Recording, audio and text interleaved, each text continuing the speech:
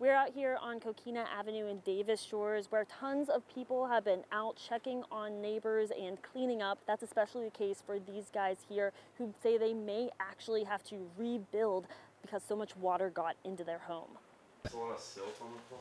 Kenneth Thrower and Ashley Taylor moved into this house in April. Within 20-30 minutes, it was rising like inches. Outside, Kenneth says the water was chest deep. He and Ashley made door dams, which held, but that's not how the water got in.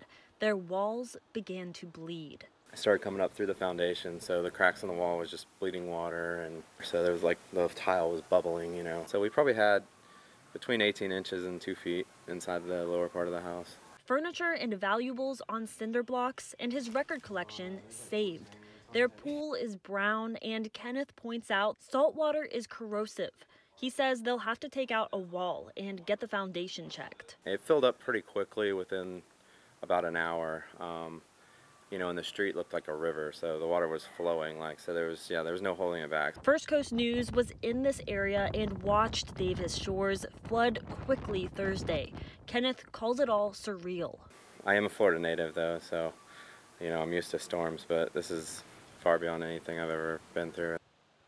And right next door to them, these guys have gone through 3 hurricanes now, and there's a lot to clean up.